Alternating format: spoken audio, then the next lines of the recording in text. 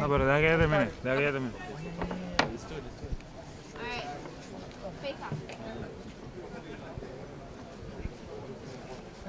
Machado.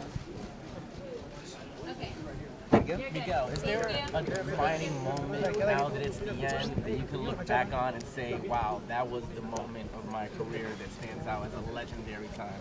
A fight, a punch, anything? No. My whole career just give me the opportunity to provide the best way possible for my family, for my kids, for my wife, for my mom. And when you have those kind of things in your mind, you are working hard at every moment, you know. Is there any stone left unturned or any fight maybe you would have wanted at a certain point in time, or do you feel you fought everyone in your era and to the best of your ability, politics aside? I fought everybody, and I'm really happy with the way my career was ended. Cotto, have they ever called you the Latin Mayweather? Have they ever compared you to Floyd Mayweather? No. No, Never. ever? Never. Miguel, Eric said you would fight anybody for this fight. Yeah. Bring anybody. Did you ask him for Canelo again? Canelo, since his fight with Triple G was tied, it was a draw.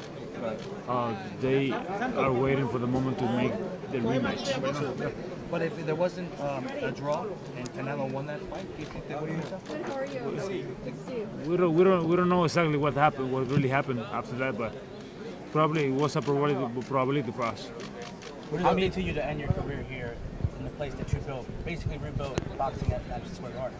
You know, we can't find a better place to end my career than that Madison Square Garden. Miguel, do you see a lot of yourself in Alberto Machado, knowing that you're going to retire? Oh, we are totally different boxers, but when you have your family with you at every moment, anything is possible. You know, anything you can do whatever you want to do in life.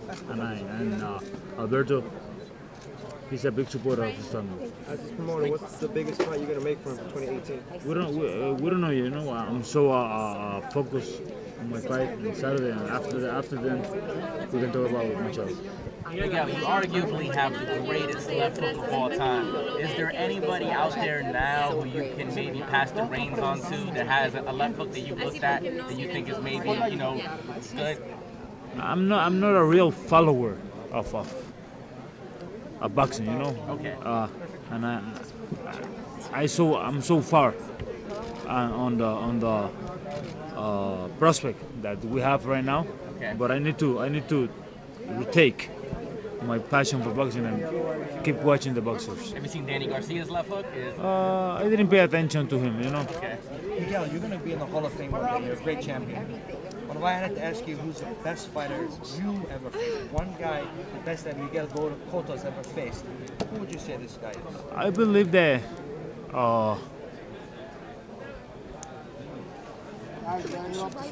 we can say that was Floyd Mayweather.